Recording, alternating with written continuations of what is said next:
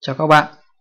Trong video này mình sẽ giới thiệu với các bạn cách tách một file nhạc trong file video bằng phần mềm Premiere CC phiên bản mới nhất. Chúng ta bắt đầu. Các bạn chạy phần mềm Premiere lên và tạo một project mới. Rồi chúng ta để mặc định được. Ok.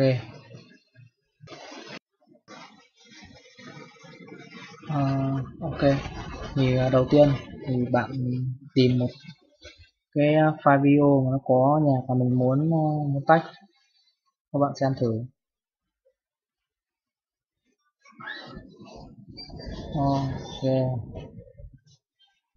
Ok, mình sẽ dùng video này. Đầu tiên thì bạn sẽ import cái file này và cách kéo thả vào đây. Ok. Tiếp theo thì chúng ta sẽ tạo một chiếc quần. Mình để cái này. Ok. Tiếp theo bạn sẽ phải kéo cái video này trong phần này. Ok, chúng ta sẽ xem thử. Ok rồi. Bạn kéo video vào phần sequence này. Thì ở đây bạn có thể xem thử.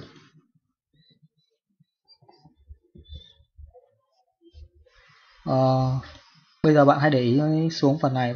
Khi bạn kéo ra thì cả phần hình và phần tiếng sẽ đi theo nhau. Ở phần trên là phần hình ảnh và phần dưới là phần âm thanh.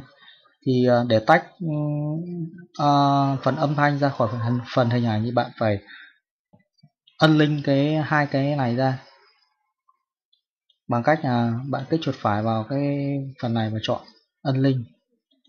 Đó, thì bây giờ bạn có thể kéo từng cái phần một ra, tách biệt nhau ra, nó không dính vào nhau nữa. Và để phần tách phần âm thanh ra thì bạn chỉ cần kích vào cái phần hình ảnh này và bạn ấn delete nó đi. Đó, như thế này thì bạn sẽ chỉ được phần âm thanh thôi. Đó. Còn nếu mà bạn muốn chỉ lấy hình ảnh thôi và xóa phần âm thanh đi thì bạn làm ngược lại. Thì sau đó thì bạn sẽ vào file và export cái file này ra thành file mp3. Ở đây thì bạn chuyển thành file mp3 đây. Bạn có thể tùy chọn các cái kilobit cho file âm thanh này. Mình để là 128 kilobit. Bạn chọn đầu ra. Mình để file online. Ok, mình sẽ đổi tên.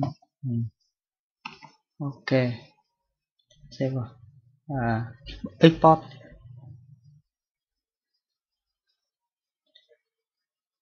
Đây là file audio của chúng ta có thể mở lên nghe. Đó. Hy vọng video sẽ giúp ích được cho các bạn. Xin chào và hẹn gặp lại các bạn.